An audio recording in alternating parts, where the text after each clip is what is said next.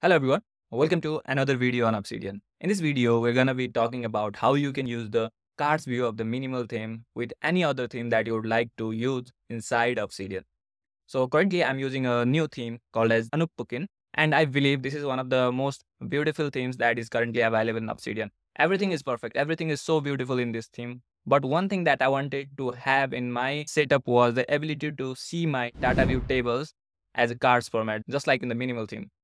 So I did some research on how I can do that. The answer was to copy the CSS code from the minimal theme and add it as a snippet for the new theme. And I tried to do that too, but I didn't find any results. Finally, one of the Discord user helped me out and he provided the CSS code for this cards view of the minimal theme. And let me show you how it looks when I enable the cards view. And here you can see this is the cards view right now enabled in the Anupukin theme.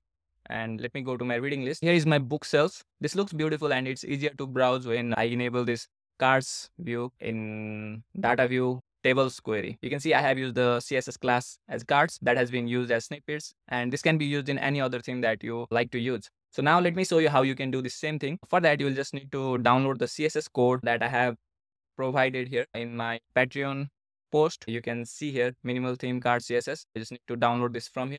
And once you have downloaded, you need to put this inside your Vault snippets folder. So you can go to settings to find the folder's location.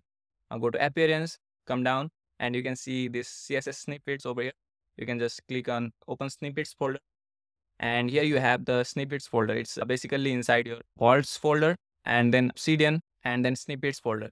So you can, after you have downloaded the CSS file, you will just need to copy it and paste it inside this snippets folder, and then you are good to go.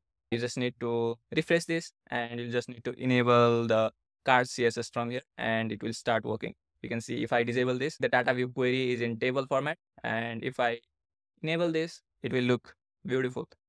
So this was a simple tutorial on how you can use the minimal themes cards CSS or cards view with any other theme that you prefer to use.